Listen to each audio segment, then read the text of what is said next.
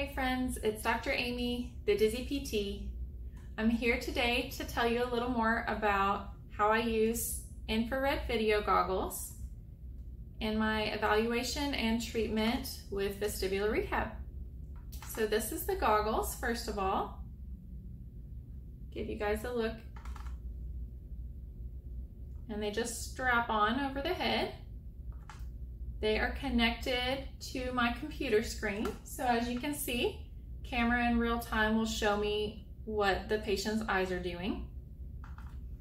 You can see inside there is a camera for each eye, and that's what will be showing up on the screen.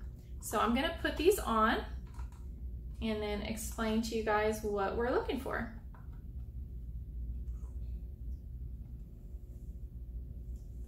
So you should be able to see my eyes up on the screen now. It is completely dark in here for me, so I'm just going to trust that you can see it.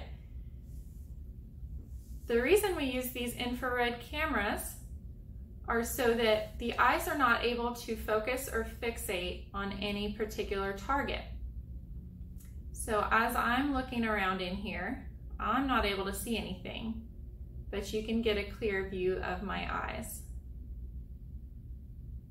I'll often have my patients look side to side and look up and down so we can get some baselines for how their eyes move.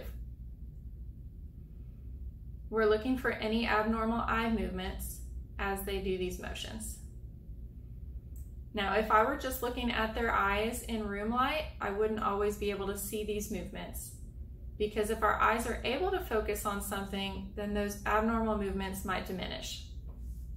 So these goggles are very useful for vestibular rehab to get a better idea of what the eyes are actually doing without that target to focus on. So as you can see, get a pretty good view of the eyes. When we do different head motions, we see different movements occurring with the eyes. And that's all normal movement. We use these goggles for all sorts of positional tests and other vestibular testing to get a better idea of how to identify what's going on and the best treatment for that particular patient and what's causing their vertigo or dizziness. So that's what those goggles do. That's how we use them in vestibular rehab as part of our assessment and treatment plan. Reach out to me if you have any questions, thedizzypt@gmail.com, or message me through the Facebook page, The Dizzy PT. Thanks for watching and following along.